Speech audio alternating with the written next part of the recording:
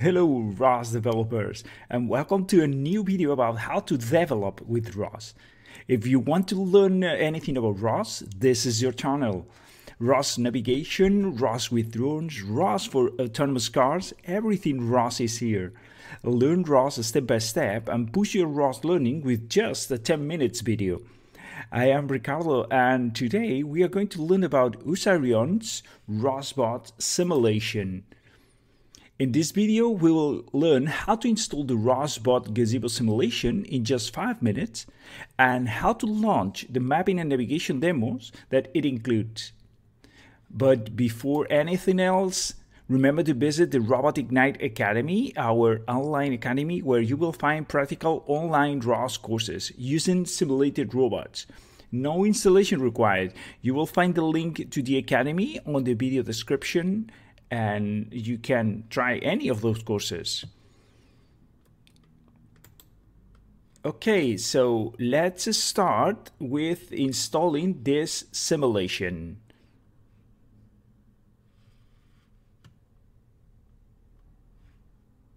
So let's go, and for that we are going to use the RDS as always. Here, the ROS Development Studio that you can access at http://rds.theconstructsim.com. Remember that you can create a free account there and start doing the same steps as I am doing here. So for that, you go to your projects area and then create a new project.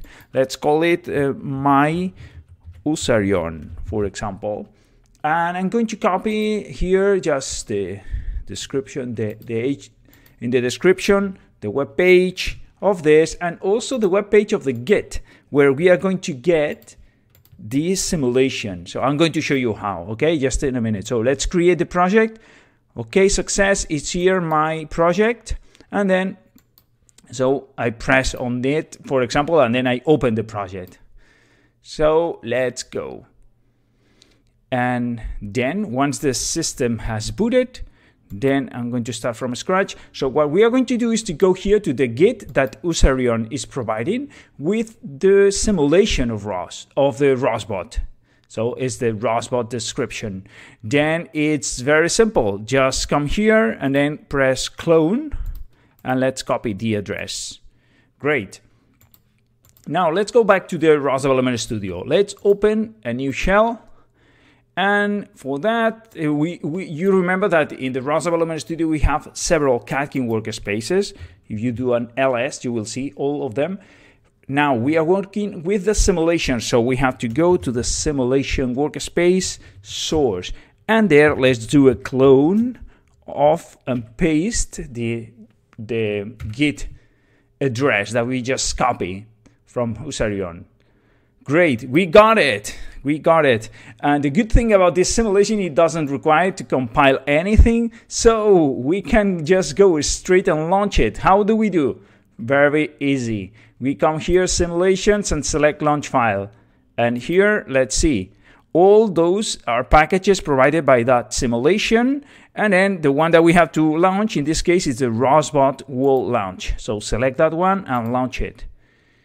Great, so the simulation is starting here, and we are going to have it in a few seconds, the whole simulation. In the meantime that this is booting, we can go to the IDE and open the IDE also.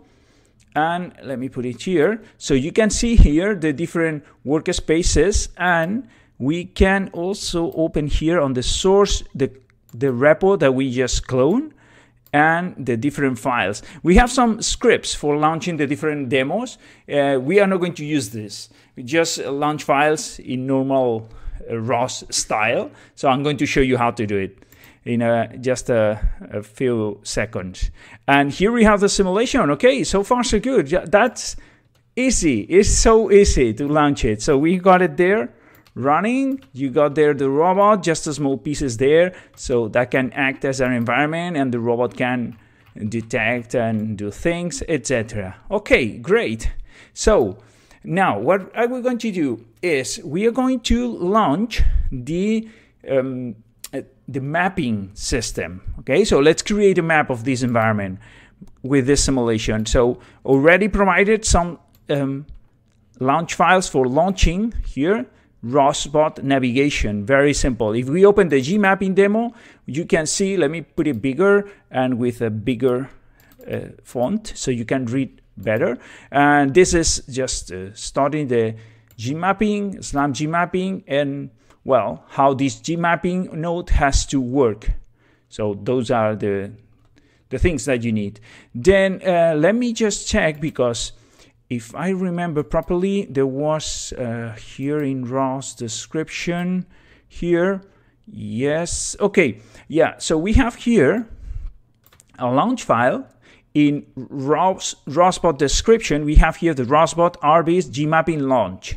Okay. So actually, that is more interesting. If we launch this one, so we need to launch first this ROSbot RBase Gmapping launch in order to get all those processes, all those nodes activated. And then finally, we are going to launch this Gmapping demo that is actually contains the mapping node.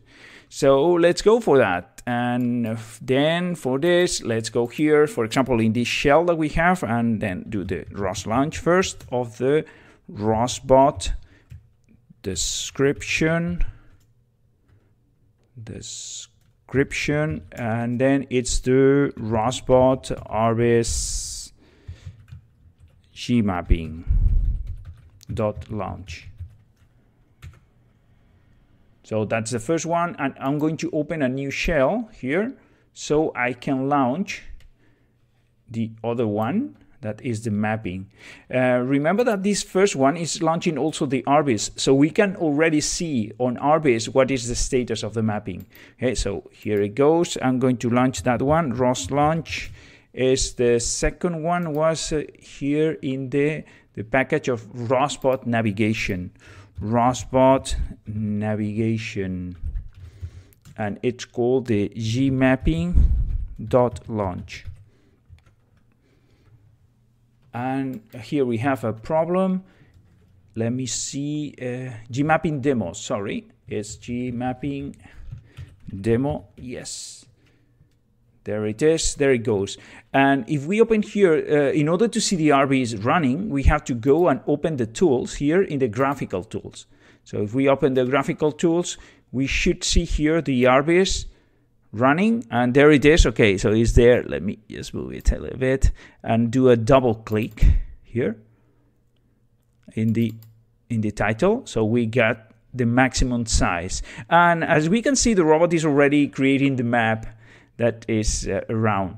For that also, we need to move the robot. And here we have, as you can see here, there is a teleop launch that allows us to move the robot with the keys. So let's open another shell in the typical ROS style of having many, many shells, as you already know, that ROS needs a lot of shells.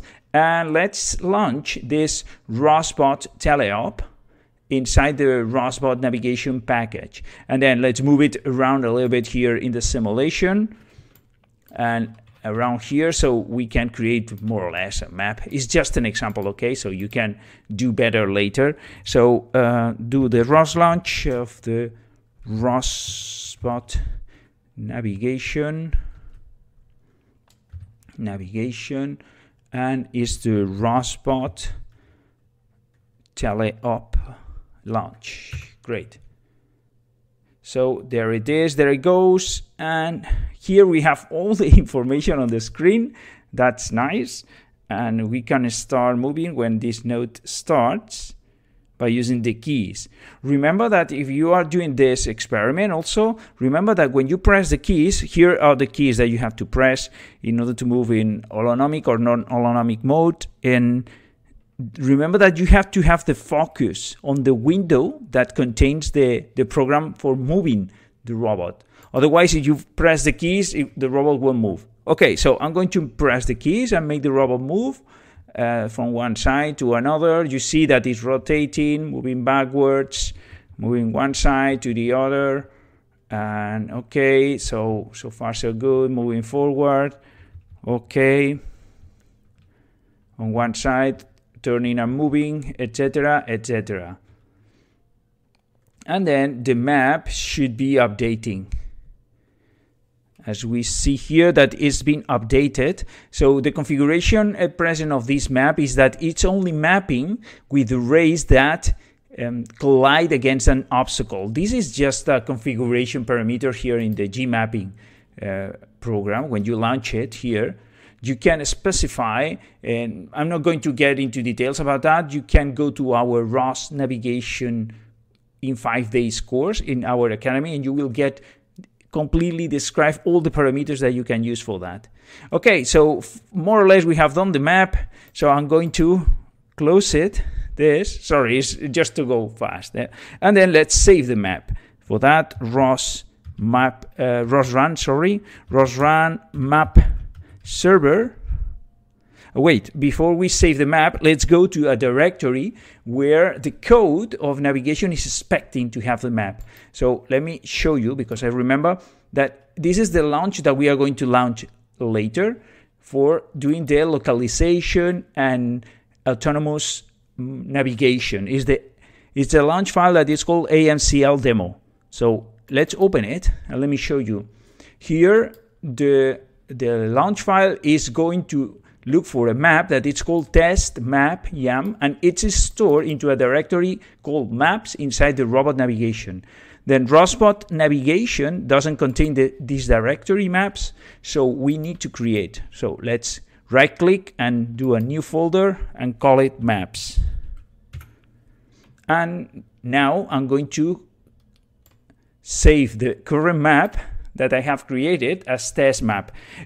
You don't have to do it this way. There are many other ways, like changing that file, for example, with the proper name and locations, but I think that's the faster way. So let's go to simulations workspace source. Then inside we have the ROSBot description, and then ROSBot navigation. Sorry, don't remember. Source again, yeah. Then ROSBot navigation, then maps. Okay, here. Then here I'm going to call the map server to save the current map. So map server, map saver -f, and then the name of the map, test map. I'm doing this so I do the minimum amount of modifications in the files provided by Husarion. So done, the map is done. So now we don't need to have anymore those files launched, so I can close it, and this other one also close it. Great. So now let's do a small autonomous navigation demo with this, and we are about to finish. So for that, we'll have to launch the AMCL demo launch that I already explained to you here, this one, but also we'll have to launch this ROSBot ROS AMCL launch. Okay, that is the one that is loading this specifically for using the localization and path planning algorithms, etc. It's about the same file, but well, anyway, so let's do it this way. The only thing is that we have to go to the AMCL demo launch file, and here you see that in this code, you can see that there is a code here that says place map frame at odometry frame. So this is not correct according to my knowledge. I don't know what they are trying to do in Husarion, okay, but in normal cases, you don't have to provide that transform, because it is the AMCL package that is going to provide that transform. So if you keep this, then your localization system is going to do very strange things. So let's just comment this part. Just do this with me. This is a small modification here, so you can then you don't have to publish this static transform, and you will not get a very simple error, but that is a strange error. So doing this, save the file, and let's launch it then. Then for this, in this shell here, we were launching the RB's gmapping launch. Instead of this, let's say AMCL launch. Great. So this is also launching the RB's that should appear here at some point. Yes, there it is. Great. And here let's launch here in the ROSbot navigation. Instead of the gmapping demo, let's launch the AMCL demo. AMCL demo, yes, let's go. And while it is running, let's see what is happening here that we cannot see again. So let me move it here or do a double click. Okay, there it is. So now we have here the system of localization that is running, and let me make it bigger here. So you can see that the map that we have created is the one that is being used. And also what is not included here are the particles. So let's add the particles because it's interesting to see the particles, to see how the particles, I mean the particles of the localization system. And it's interesting to see what is the current location expected by the robot. So let's add the post array and then configure, open here and configure in the topic by the particle cloud. Whoops, sorry, I pressed the wrong button. Yes, well, you see the particles. Then let's localize the robot as it is inside the simulation. So let me get an idea of where it is, because this map is not very rich in features. So, and also the one that we have created here is not very good. So let me just put it bigger. We are about to finish, so just bear with me, stay with me for a few seconds more. Okay, so more or less too many particles I cannot see, so let me just hide them. Yes, so if I understand, here is the round thing that is here, the round thing, and then the robot is kind of looking into, is around here and looking towards this wall. So let's, before we add the pose estimate, we have to change the fixed frame to map. And once this is done, okay, this has changed the perspective again, but we got it back. So let's press pose estimate and say more or less where the robot is. It should be something like this, if I'm right. Yeah, more or less, okay. Okay, and now we can, of course, provide a path for a goal. Just press here, navigation goal, and then indicate, hey, go there, for example, looking for there. And then the robot should start moving, and there it is. It's starting to create the trajectory that moves towards that place. It's doing something a little bit strange. Okay, so, yeah, but it's turning and going to the place, and it's completely localized now. Great. So it's going to the point. Yeah. Okay, so basically that's it. What I wanted to show you about how to use very quickly the Husarion system Gazebo simulation that they are providing for their robot here. That is great. So in the video description, in the description of the video, you will find a complete course about ROS navigation that you can learn all the details that you can see there, as well as all the resources that we have mentioned here in this video, like the GitHub or the Husarion website. Did you like the video? If you did, then please give us a thumbs up and remember to subscribe to our channel and press the bell for a new video every day. Either you like it or not, please share your thoughts and questions in the comments area. So, hasta la vista.